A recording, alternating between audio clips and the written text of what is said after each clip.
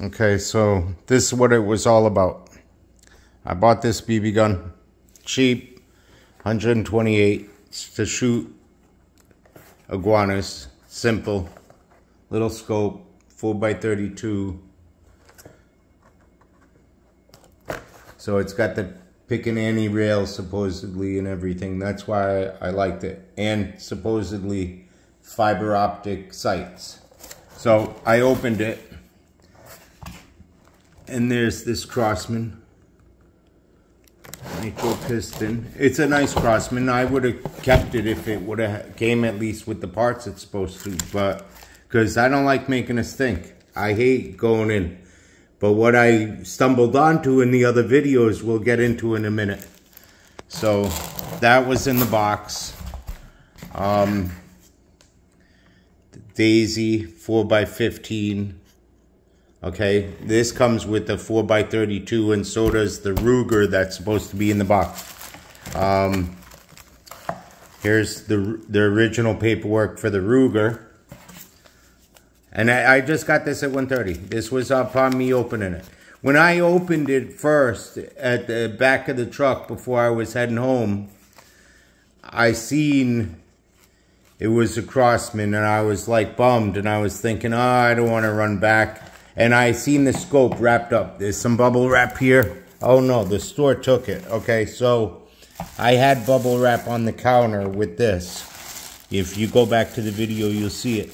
So there's some protective covering on the barrel. It's a nice gun. If it would have had at least the Piccaninny rail, the scope, and I seen pictures of it with it. So, and it don't have, I don't know. It's just a regular sight. It could be that this, you know, so it's definitely not what I wanted. And this Daisy don't even fit shit. And to tell you the truth, looking through this thing, you're better off just, like me, I wear glasses, better off just straight up sights. That's the kids to play with, you know, with the smaller Daisies, which I've been using to kill iguanas anyway. Anyway, so I digress. So what do we got here, right?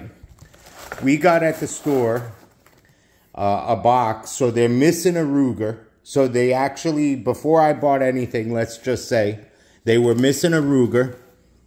They got a Daisy scope. So they're probably missing a Daisy gun. They were missing a Crossman. Or was this all different inventory and repacked? Now let's go over the... So the tears we see in the box, right?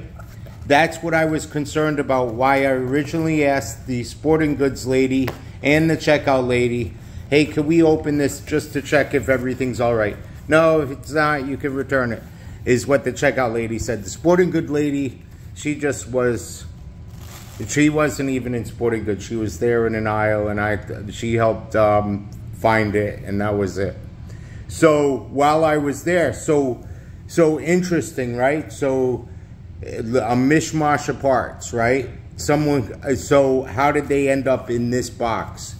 And then while I was there, that other gun was actually, I should have videoed it when it was open, but it was a Ruger with wood stock, beautiful looking, and it had the rail, which was nice looking. It had the laser optic sights, and it was missing the scope. And that was another box that was taped up. See, these tapes were there on the box.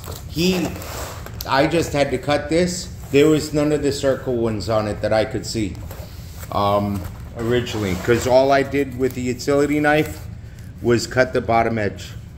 You'll see the bottom edge. So it was all sealed.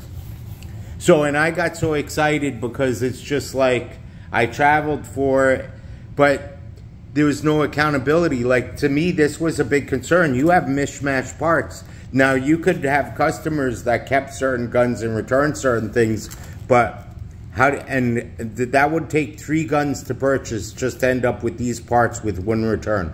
So that could be a possibility. Or someone in the store repackaged whatever the hell they wanted just to make their inventory better, because they would have been missing 3 guns with this. Instead, they at least got 1 inventory full gun. This gun without the scope is incomplete. the Daisy is missing, and the Ruger's missing. So three things were ready to be off the inventory. One was saved. But then the other Ruger was also saved because they repackaged it with a missing scope. And then you have to deal with home office.